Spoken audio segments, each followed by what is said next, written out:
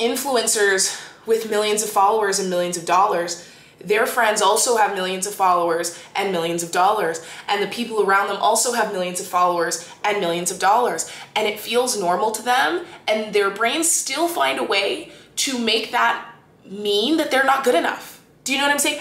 Our brains will do this to us at every single level.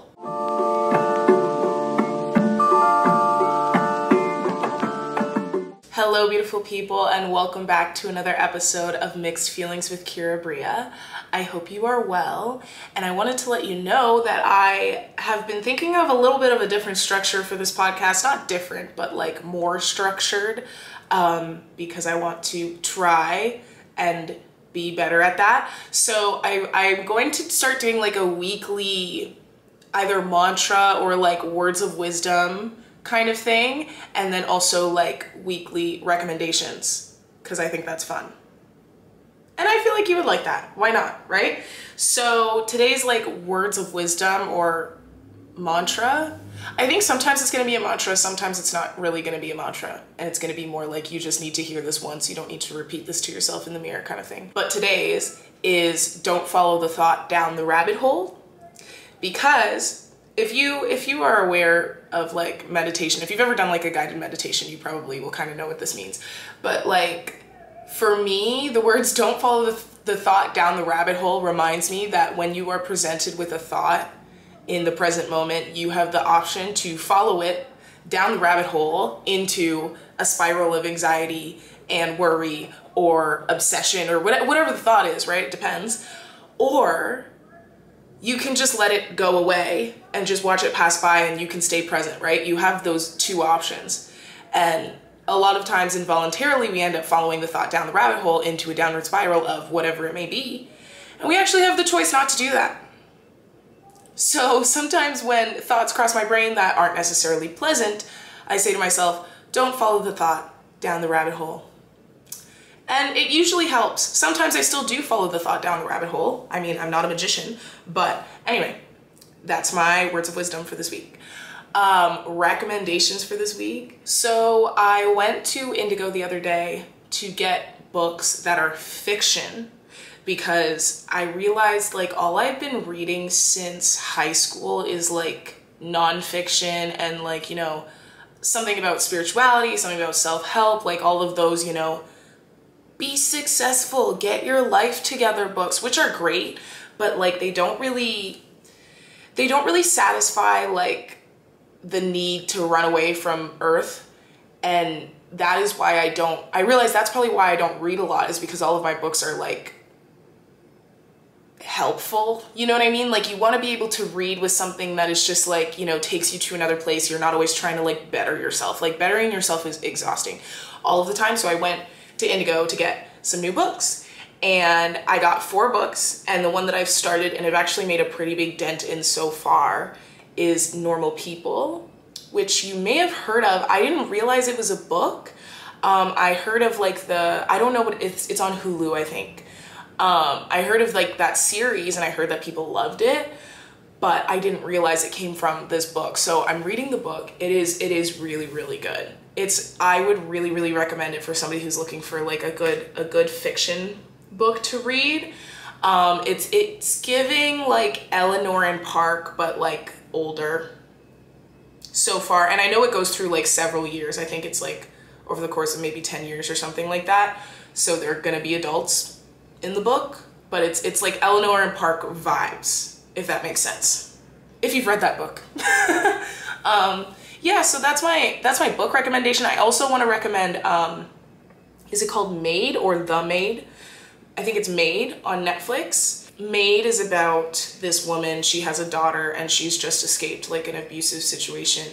And it's just her journey like navigating that. Obviously it's nuts. Talks a lot about like the difficulties women face in the legal system when they're like trying to, you know, take care of themselves, take care of their kid. It was really interesting the way they did that. I really liked it. So yeah, definitely check that out. Let me know what you think. So those are my recs for this week. That was fun. I'm gonna do that all the time. Today, I wanted to talk about how literally everyone you're comparing yourself to doesn't exist. Because I had this epiphany maybe like during the last week. I realized that most of what we do when we go on social media and like compare ourselves to other people, you are actually projecting your idea of what that person's life is like and what that person feels in contrast to your own situation. So you actually have a very, very warped view of what their life is like. And I started to think about that and I was like, why do we do this? And why do we think it's okay? And why do we think that that's rational, right? And I had to do some deep digging. And I started to think about like, because I have the privilege of knowing a few people who are really where they want to be, right? And who have done the things that they want to do, both like semi-personally and like in passing, right? Because I used to live in LA and I used to be in this dance company that was like a very famous dance company and had a lot of famous people in it, like famous dancers. And so obviously like those dancers would talk or we would have events where they would talk about their life and talk about their experience, blah, blah, blah, blah, blah. And I remember there's this one girl, I won't name her, but there's this one girl who I really looked up to. And I mean, she's still killing it, right? She's danced for everybody. She danced for Lady Gaga.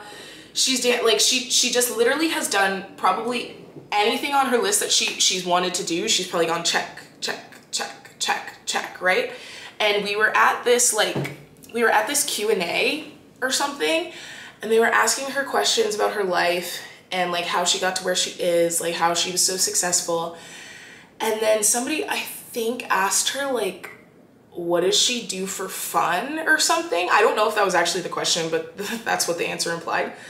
And she was talking about how she started to learn the ukulele. She had to pick up the ukulele to bring in like a new sense of joy and creativity into her life.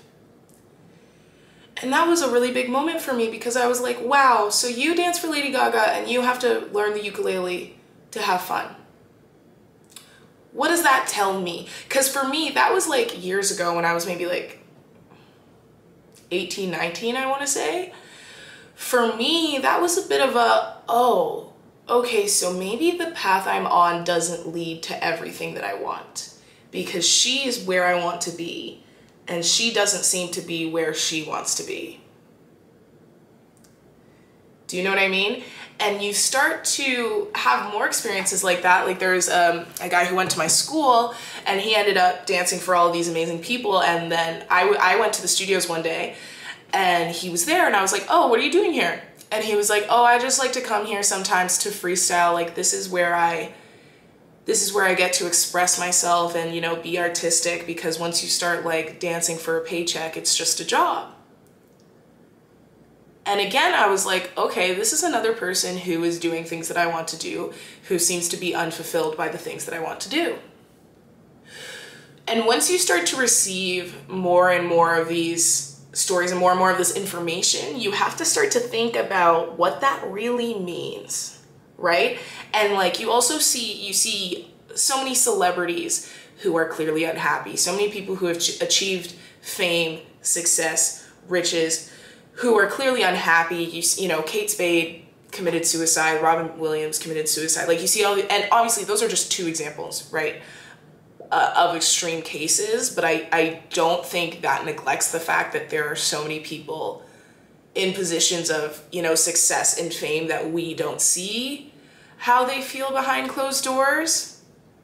Point being, I think we've been sold a dream, right? We've been sold the dream of chase your dream and then you'll be fulfilled.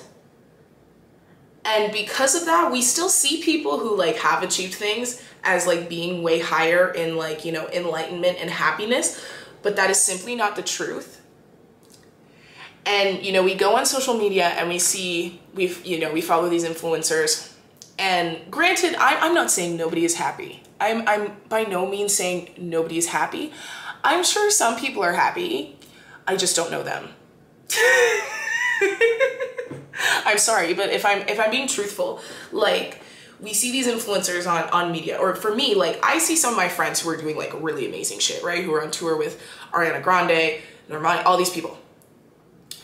And again, granted, some of them might be happy. However, I think what we do when we see these influencers, we picture their life that they're living. And like I said, we contrast it to ours, which already warps our perception of what's going on, because we're seeing that situation and our mind is automatically saying, oh, that is so much different from our situation. And I bet they feel so much different and so much happier and so much more satisfied with their life. And I bet they're exactly where they want to be and they're loving every moment, right? We create this imaginary image of what this person is thinking, what this person is feeling, and what their life is like based on the small clip of a highlight reel that they have chosen to present to us. We literally create idealized versions of these people in our head and use it to abuse ourselves. We use this idealized version of somebody else and we use it to tell ourselves that we're not good enough, tell ourselves that we're lesser, tell ourselves that we're so far away from where we want to be. Or we use it to, you know, some people do use it in a motivational way, which there's nothing wrong with that, but I do think it's still not entirely truthful because you're still creating an idealized life that this other person has and comparing it to yours and saying, I bet they feel all of these amazing things while I'm sitting here feeling like shit. And we torture ourselves for no reason, because the thing is, these people are probably not that happy. Like, I'm not saying that they're not happy. I'm not saying that they're unhappy, but no way in hell are they as happy as we think that they are. And no way in hell are they as happy as the idealized version of them that we've created in our brain is. And the reason that I know this too is because even just in my experience, like being on TikTok, I remember when I just started TikTok, all I wanted was 10K. Because I was like, once you get 10K, then you can be in the creator fund, and then you have 10K, yada, yada, yada. You get to 10K. I got to 10K. I was excited that I got to 10K. I did get to join the creator fund. That was fun. But once I got to 10K, it wasn't really that big of a deal anymore because, well, I had 10K. And then I was like, okay, well, I think the next big deal will be 50K. 50K comes around. It is what it is. Because the thing is, when you start to want 50K, you might be at 10K, but by the time you're about to get 50K, you have 49.5K. Do you know what I'm saying? So it doesn't feel that different. It never is gonna feel that different. And what I started to realize is that you can only see the level that you're at. So if you're at the bottom, that's gonna feel normal to you because you're at the bottom and you're only seeing the bottom. When you're at, you know, the middle and the top, that is also gonna feel normal to you because you're looking at, you start to look around, you're only gonna see people like you. And what I mean by that is, like, now that I have like over 200K, my mutuals have more than that.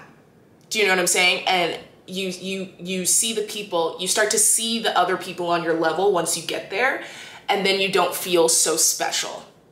And then you don't feel so accomplished, right? So I can only imagine, like, even if you're talking about influencers with millions of followers and millions of dollars, their friends also have millions of followers and millions of dollars. And the people around them also have millions of followers and millions of dollars. And it feels normal to them, and their brains still find a way to make that mean that they're not good enough. Do you know what I'm saying? Our brains will do this to us at every single level. Unless, like, not unless you work on it. Even if you work on it, that will still happen, but you'll probably be able to control it better. But I think what I'm starting to realize is, like, your general temperament, it's not going to change that much. You know what I'm saying? And when they say, like, money doesn't buy happiness, I think it can in certain ways. And it obviously opens up a lot of opportunity, and it opens up a lot of new experiences, and it opens up a lot of new things that can definitely be good, but it also opens up a lot of new problems and a lot of new situations that you would get in that could cause problems, and a lot of more people to compare yourself to. And I think the more, I don't know, the more I grow and the older I get, it just becomes more evident that you have to create your own, meaning, you have to create your own self-worth, and you have to create your own happiness, because no matter how successful you get, you're not just gonna be, like, automatically happy. Even though our brains tell us when we look at other people that we think their lives equate happiness, whether it be through, you know, material goods and like how much cool stuff they have, how nice their house is, stuff like that. We think that that makes somebody happy. That person literally, their brain probably doesn't let them be happy because our brains hate us. Fuck our brains, man. Fuck our brains. Because no matter what's going on, your brain will find a way to contextualize it to give you something to worry about. And I think that just goes to show that there's no good being done right now if you are looking at people who are where you want to be or who have more than you and like saying, I'll be happy when. I'll be happy when I have what they have. I'll be happy when I do what they do, or when I do more, or when I have more, because you won't necessarily be. The idealized versions of happy people that society has created for us are not only unrealistic, but are also very dangerous. I think it's dangerous to always, because now we have this mentality that always pushes the finish line, right? And we think that we're, you know, we keep pushing because we're like, okay, well, there's got to be something at the end of this rainbow because I was promised something at the end of this rainbow. I was promised gold for doing this work and for reaching the point that I had set my goal to, right? I was promised happiness at the end of the rainbow. Where the fuck is the golden bucket? Do you know what I'm saying? And it's like, it's just so dangerous because the levels of happiness within people, I don't think are necessarily that different. Like, I really don't. Obviously, some people are missing their basic needs. And so that is like a fight or flight situation that they're always in. But once you get to like, your needs are met, I don't know. And there's this really, there's this quote that runs through my head sometimes from the really profound resource of Teen Wolf. I didn't watch a lot of Teen Wolf, to be honest with you. I think I watched like the first couple seasons, and I used to, this is a tangent, I used to be a library rat, and I used to rent like DVDs from like the library and the different, you know, I'd watch the whole Vampire Diaries series, just renting out the DVDs from the library. And then I did it for Teen Wolf, for the ones that they had, but they didn't have a lot. And I remember one of the episodes, I don't remember what happens, and I don't remember who said it. I think it was the veterinarian of whatever hospital in whatever town. He said something to Mr. Crooked Nose. Can't remember his name right now either. Not Dylan O'Brien, the other one. He said to him, there's always going to be regression towards the mean. And the term regression towards the mean has stuck with me, because basically it just means, regression towards the mean just means, you know, you're going to have this scope of things that are going to happen and things that you're going to feel, but it's always probably going to come back to pretty much where you're at, right? Regression towards the mean, to me, is what I was saying about temperament. Like, how you feel right now in terms of like happiness level, the only reason it's gonna change is because you're doing like internal work on yourself, and like maybe you're meditating, whatever, you're doing like mental work or therapy, things like that.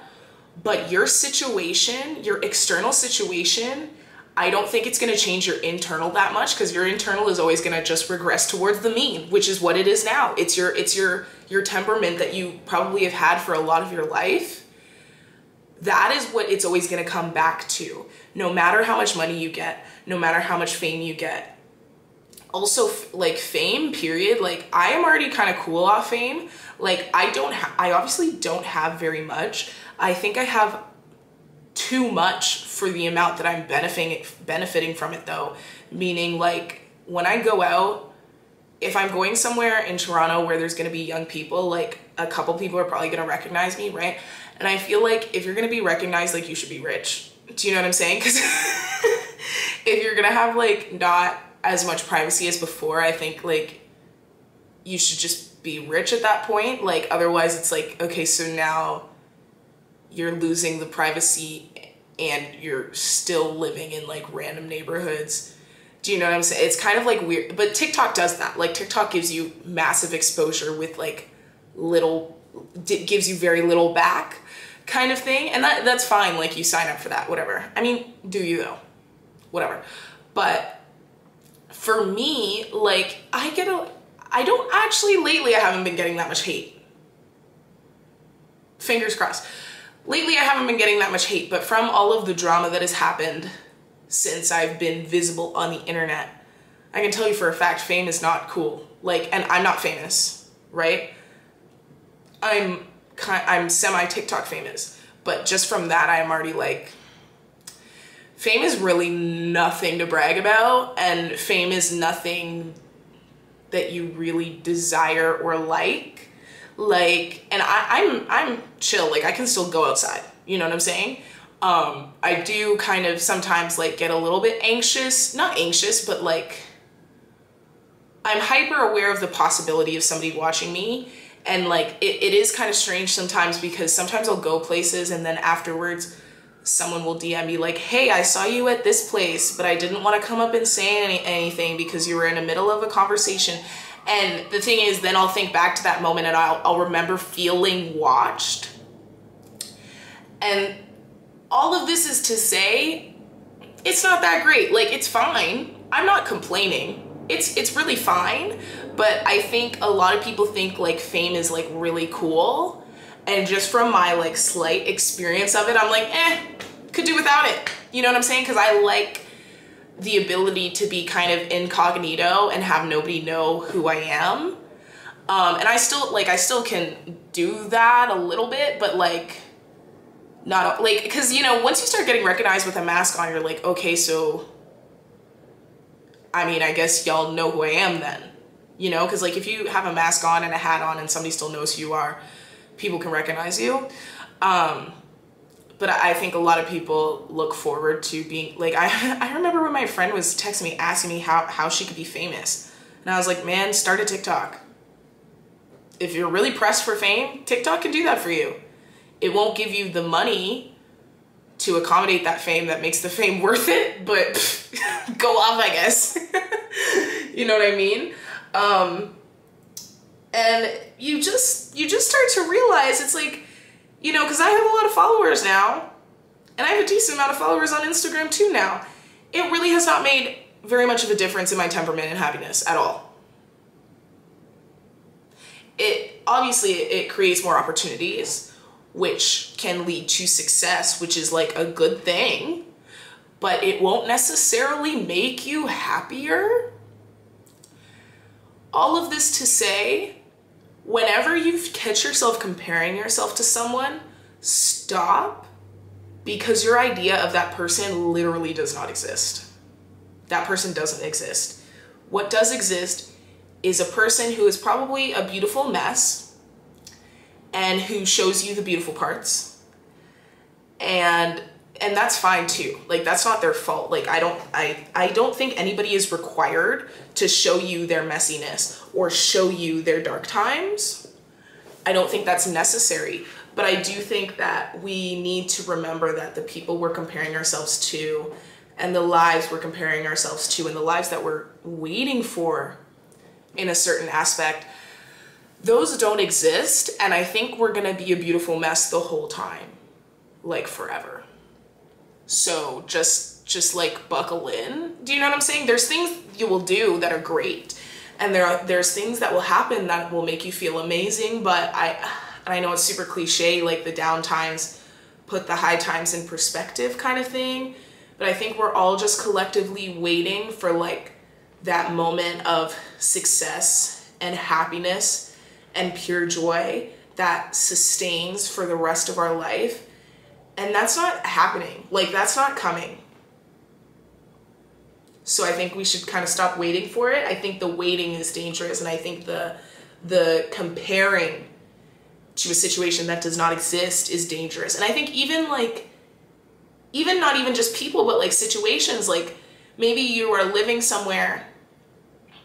I mean, living with people, if you're living with people that you really don't like and you're waiting for the day that you live with somebody or you live alone, like that actually will make a big difference. But I'm saying like maybe if you're stuck in one city and you really want to go to the next city, like that could be a great opportunity for you. That could be a great journey, but that's not gonna like make you happy. You're gonna have different problems there, right? You're gonna have to move. You might be really lonely because maybe you don't have new friends, like blah, blah, blah. There's gonna be just different problems. So I think we're just constantly waiting for like the perfect band-aid or the perfect like flip to switch that turns off our sadness and our longing and our need to compare and just makes us like completely satisfied.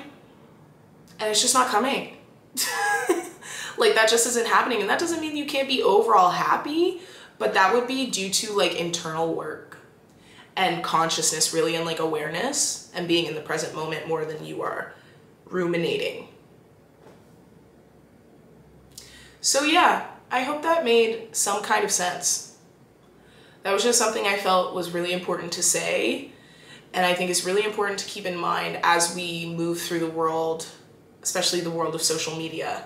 And you see, whether or not these people's pictures are photoshopped, whether or not they're telling the truth about how they feel that day, even still, we attach certain like mental happiness and fulfillment tags to what we see.